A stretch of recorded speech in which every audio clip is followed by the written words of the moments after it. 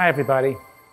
You know, let's go through some of the most common recipes that I want you to use almost every day. In other words, the things you're going to eat day in and day out that form the basic skeleton of a nutritarian diet.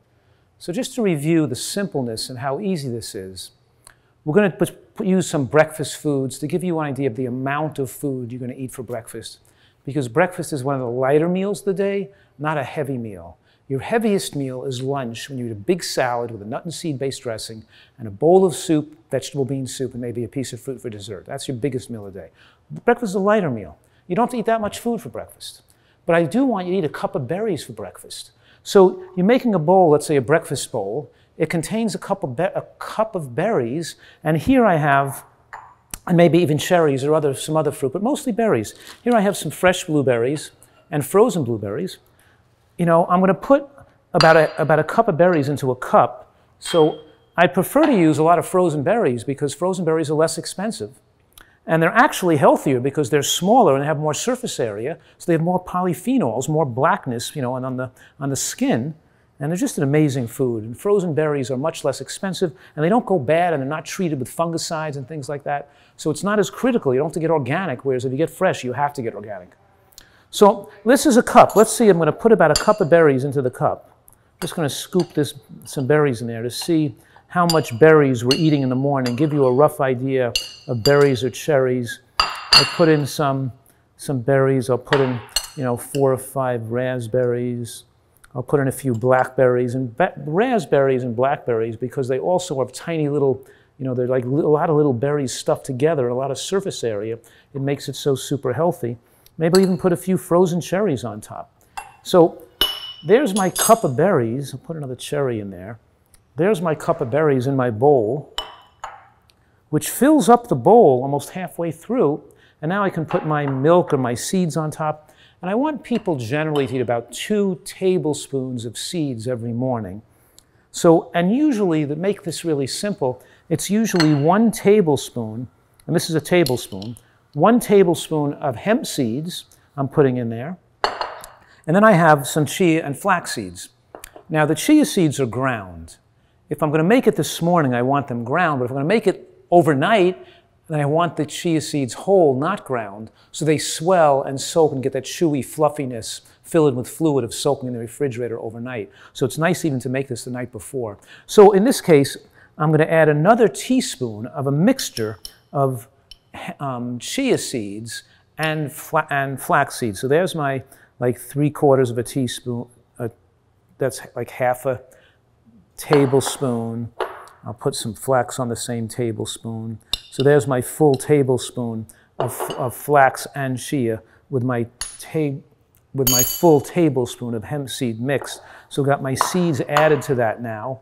And then the amount of oats I'm going to add to eat with my morning berries and oats and seeds is, again, it's only 2 tablespoons because it's going to soak up the fluid, and 2 tablespoons of oats is plenty of oats and gives you like a nice oatmeal-like consistency dish. And there's my breakfast, essentially, with the 2 tablespoons of seeds, the 2 tablespoons of oats, or I could use cooked quinoa or another cooked grain. But with the oats, if it's this oatmeal, the organic oatmeal, I don't have to cook it because it's going to soak up the fluid when I let it soak a bit. Now, keep in mind that the oats have to be organic. They are a food that has some contamination in it. And as you know, we don't use rice anymore because of the arsenic contamination. And I'm kind of, in most of the day, the other grains I'm using are mostly quinoa because they're also, it's a more favorable, richer protein grain. And I'm starting to add a lot more quinoa in my breakfast. And in that case, instead of, because it's healthier than oats even, and in that case, I'm going to put the 2 tablespoons or 3 tablespoons of cooked quinoa in. Because don't forget, these 2 tablespoons of raw oats swell into 4 tablespoons when you add the fluid to them when they soak. So I'm going to take the cooked quinoa already. I may want to add 3 or 4 tablespoons in to have the same volume as the oats. Okay, now I'm going to add the fluid to it. Now, generally, the fluid I generally make in the morning is I take a half a cup of almonds and hemp seeds. I fill the almonds and hemp seeds together, usually a little more hemp than almonds, to make a half a cup. And that amount of nuts, there's my half a cup right there. And that half a cup of nuts and seeds blended in the Vitamix, or a powerful blender, with 3 cups of water, and usually a tablespoon of real vanilla bean powder and 1 medjool date. Let me review that one more time. To make my nut milk in the morning, a cup of nuts and seeds, 3 cups of water, 1 medjool date, 1 tablespoon of real vanilla bean powder. Gives you a delicious vanilla flavor, just slightly sweet, with a real touch of sweetness. But don't forget, that's 3 cups of water. That's 3 cups, that's 3 days of breakfast nut and seed milk. So this is good for 3 or 4 days or more. And what I really do is, because I'm eating nuts with my other meal, and I've already had my flax and chia in here, I'm even gonna take the nut milk, and I'm putting a cup of milk on top of this, but I'll either dilute that nut milk, so I'm using partially this hemp seed almond milk with some unsweetened soy milk and water. So I'm putting in, here I have a half a cup of water, right? I'm gonna put a half a cup of water on that cereal that I just made, because it's gonna be soaked up with the berries. And now I'm gonna add maybe a 1/4 cup. I'll take the 1/4 cup of soy milk, right? 1/4 cup of soy milk in there, about a 1/4 cup.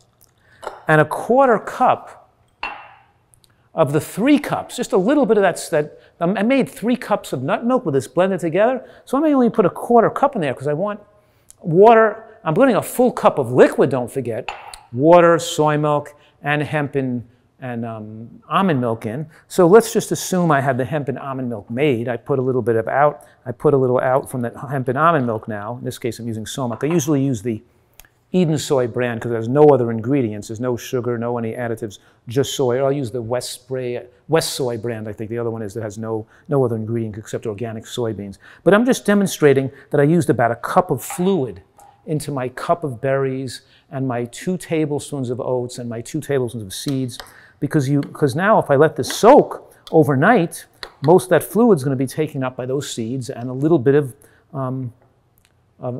oats I have in. So there's my breakfast bowl. You see, it made a full bowl of food. The 1 cup of fluid and the other ingredients make a whole bowl of food for you to eat. It's not that many calories, it's not that many nuts, it's not that many fats, it's just the right amount of food for breakfast to carry you through to lunch. So you get hungry before lunch, so you feel like eating lunch because you're dying for it, because you're hungry. And don't forget, hunger is the best sauce. It makes things taste the best. But also, having hunger before you eat demonstrates that your body is ready to digest food, because the glands that secrete digestive enzymes on the food had a chance to fill back up again and get all their enzymes ready to be able to digest that food most effectively and most efficiently.